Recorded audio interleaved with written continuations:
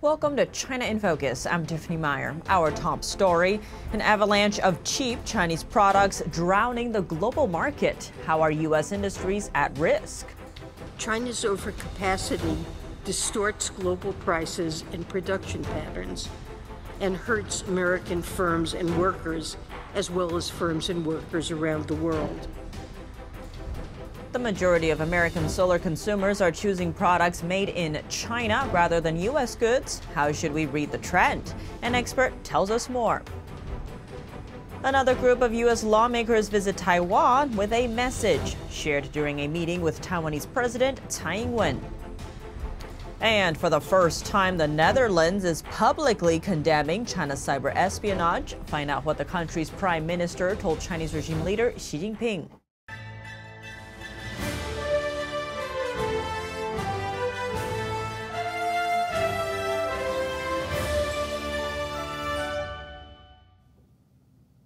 Before we turn to today's top story, we'd like to share an announcement about our special coverage this Saturday detailing Chinese Communist Party infiltration in U.S. media. Take a look.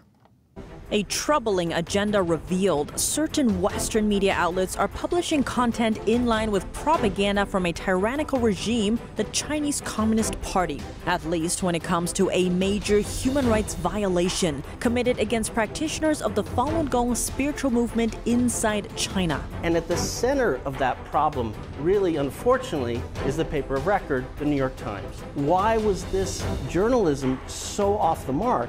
And so here was the leadership of the New York Times meeting with the leadership of the largest tyrannical communist regime on earth. Watch our exclusive interview with Levi Browdy, Executive Director of the Falun Dafa Information Center, this Saturday on NTD, 11 a.m. Eastern Time. That's this Saturday at 11 a.m. on NTD or 9:30 p.m. on Epic TV. A threat facing the global green economy, a flood of cheap exports from China. U.S. Treasury Secretary Janet Yellen saying Wednesday that she's concerned about China dumping excess products into the global market.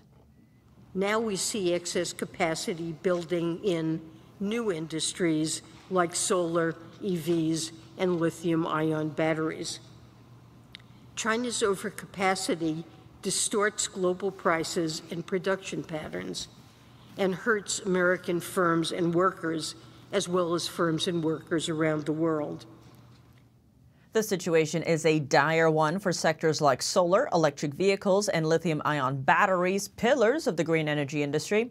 China makes over 80% of the world's solar panels. Chinese solar panel makers have virtually wiped out European producers. U.S. solar manufacturers are also swamped with Chinese competition. The low price tags on Chinese exports are because they're backed by state subsidies. American solar makers still struggle to compete, even with subsidies from Washington and U.S. tariffs on foreign goods.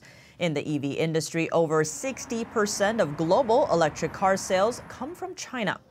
President Biden warned China is determined to dominate the future of the auto market and has launched an investigation into Chinese smart cars. This February, a U.S. trade group warned cheap Chinese autos pose an extinction-level threat to the U.S. auto sector. Tesla founder Elon Musk voiced similar concerns. Chinese automaker BYD recently beat Tesla in its global sales. Musk warned if Washington doesn't establish trade barriers, Chinese automakers will demolish most other car companies in the world. China also dominates the lithium-ion battery industry. Those are the batteries that power electric vehicles. The country controls almost 60% of the global EV battery market and also makes over 80% of the cells put into EV batteries. Even some U.S. battery makers still count on Chinese-made components. China has dumped its steel and aluminum in the past. This maintained production and employment in China, but forced industry in the rest of the world to contract. Yellen said she would raise the issue of dumping exports to China in an upcoming visit, though it's unclear when the trip would take place. Media reports are warning that the cheap Chinese parts have nearly eliminated solar supply chains in the U.S.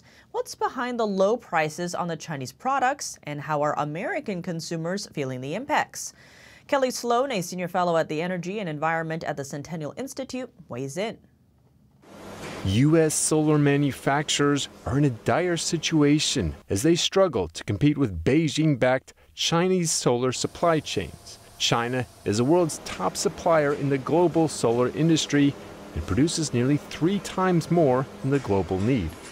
For the American solar manufacturers, it is bad. Economically, it's doing what trade's supposed to do and allowing the whoever can produce something cheaper to get it on the market. So for consumers of solar panels, it's pretty good news. It's keeping the price down. Kelly Sloan is a senior fellow in energy and environment at the Centennial Institute. He says free trade or market principles might not work when it comes to China. Again, China doesn't operate under a free and open market, which is what free trade depends on.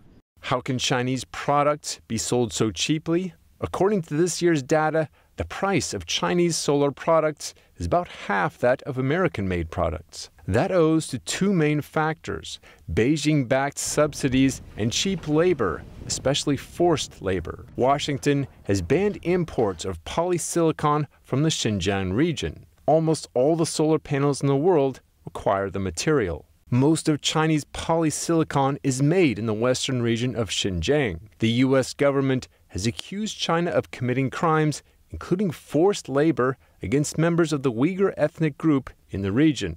Back to subsidies, the state-backed financial aid appears in different ways, ranging from low energy costs to cheap land deals for new solar plants and state-supported loans with low interest rates. Last year, Biden's administration invested millions of dollars to support the U.S. solar supply chain, but China managed to seize the opportunity to improve its own profits. What's really puzzling about all this is why the administration is really pushing all these subsidies for solar, which only some of the existing solar manufacturers, like in China, can take advantage of and have taken advantage of, when solar is not a huge part of our electrical makeup.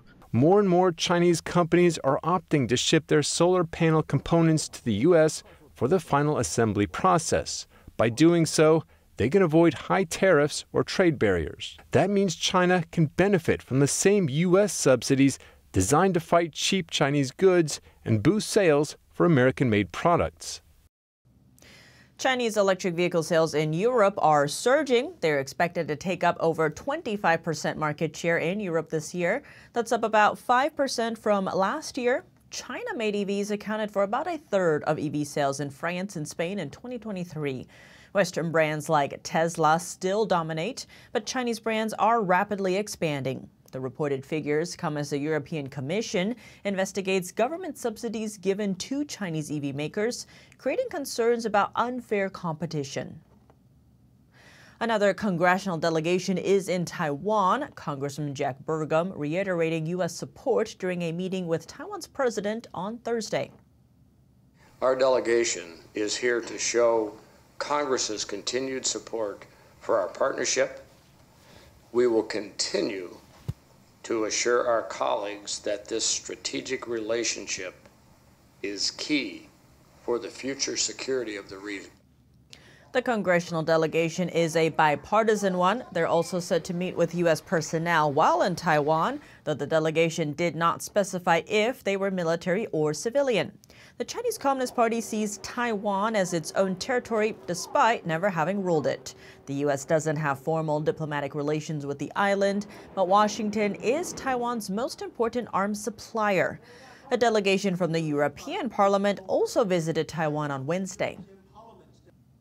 It is a fact of our times that authoritarian regimes and dictators of different colors are coordinating their efforts internationally, opposing human rights, opposing a rules-based international order.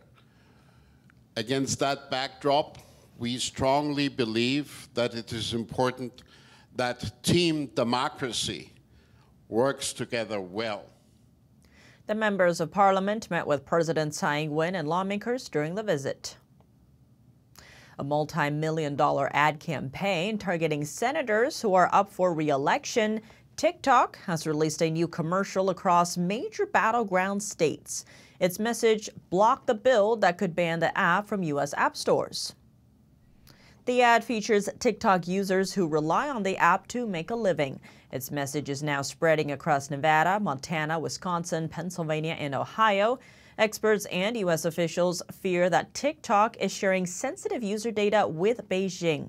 Earlier this month, the House passed legislation that would require the social media app to divest from its Chinese parent company ByteDance, or else face a ban from all U.S. app stores. Despite receiving overwhelming support in the lower chamber, Senate Majority Leader Chuck Schumer is still deciding whether to put the bill on the Senate floor. President Biden said he would sign the bill if it reaches his desk. Tensions are rising between the Netherlands and China. The Dutch Prime Minister said he discussed a cyber attack with Chinese leader Xi Jinping on Wednesday. It was an attack on the Dutch Ministry of Defense that our military intelligence agency has identified and also attributed to China. So yes, of course, I discussed it. This is the first time the Netherlands is publicly calling out China for cyber espionage. Dutch intelligence said Chinese hackers breached a Dutch military network last year. The U.S. and U.K. slapped criminal charges and sanctions on 7 Chinese hackers Monday for breaching the email accounts of millions of Americans and Europeans, from White House staffers to lawmakers in Congress and the European Union. Earlier this year, the Dutch government blocked manufacturer ASML from exporting some equipment to China. That's over concerns that the tools could be useful for the Chinese military. ASML is a world leader in tech manufacturing. It's the globe's only source of high-end lithography machines used to make the world's most advanced chips. Tensions in the South China Sea are escalating. The Philippines vowing to counter China's illegal, coercive, aggressive, and dangerous attacks. Its president made the statement on Thursday. It focuses on a series of moves by Chinese Coast Guard troops as well as Chinese fishing ships acted out in the Philippines' backyard, its 200-mile exclusive economic zone. The latest face-off erupted last week. That's when China used water cannons to attack Filipino vessels. At the time, the boats were carrying out a resupply mission to troops stationed off the Second Thomas Shoal. Manila said the collision injured 4 of its personnel and damaged a supply boat. China's defense ministry lashed out at the Philippines, saying China would take firm and decisive measures in the region. The ministry also condemned Washington's show of support for the Philippines. Disputes between the two have become more frequent in recent weeks.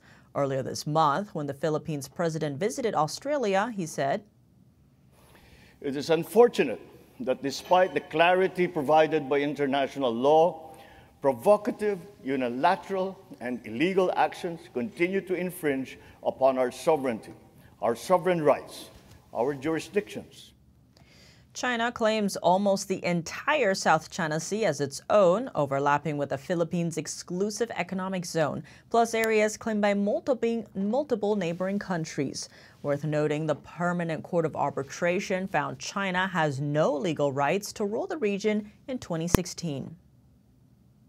You might have noticed how Top Gun Maverick attempted to strip the Taiwanese and Japanese flags off of Tom Cruise's jacket, or how Iron Man 3 inserted a Chinese doctor into the movie who saves the life of Tony Stark. Is it artistic license or something more sinister? These are the issues explored in the groundbreaking new documentary Hollywood Takeover, China's Control in the Film Industry. The NTD original film pulls back the curtain on how Hollywood is helping to further a global adversary's agenda, the consequences that will have on America's future, and what brave individuals are doing to change the tide. The documentary is now available to stream on Epic TV. And for more information about the documentary, please visit HollywoodTakeover.com. There's something magical about the movies that I just love. Hollywood invented America to the world in the old days. And as a medium, it's really powerful. But for some, that power isn't used for good. culture, our way of life is being censored by the Chinese Communist Party. They said, we get a lot of our money out of China. Is there any way you could make this movie a little bit more attractive to the Chinese? Is it really just about money? Are there other parts at stake? I had friends in Hollywood who said, this will kill your career. You won't get funding. They're afraid of even mentioning one line. Chinese influence was playing into what we see in U.S. films. China said, you can't have that in there. And Hollywood listened. This is insane. This is a joke, right?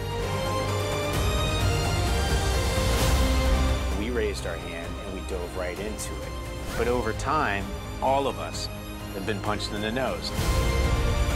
The Chinese Communist Party followed no rules. What's at stake? The soul of the nation is at stake. We want indoctrination access to America. They could basically take over America without firing a shot because they control access to our minds. And we all know that their goal is global domination. People have been brainwashed without knowing it.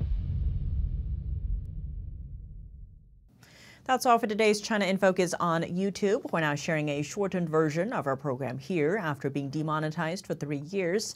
If you'd like to support us, consider donating. Find us at donorbox.org/China-in-focus or subscribe to our partner platform, Epic TV, where you can watch our full episodes. Just click the link down below. Here's what to look out for in our second half. Stop China from skirting U.S. tariffs through Mexico. Former President Donald Trump is pledging to do just that by suggesting a 100% tariff on Mexico-built Chinese cars. Our expert weighs in on the proposal. This tariff, if it would be enacted, it would raise prices on American consumers, but it would raise prices on Chinese-produced automobiles in Mexico specifically. China making big moves to woo back foreign investors. Who's heading up the effort? The head of the Chinese regime, Xi Jinping. And a major shift in global investment trends. Find out why warehouse developers are ditching China for other markets, bringing India into the spotlight. More on that after the break here on China in Focus. Thanks for watching China in Focus. I'm Tiffany Meyer. See you tomorrow.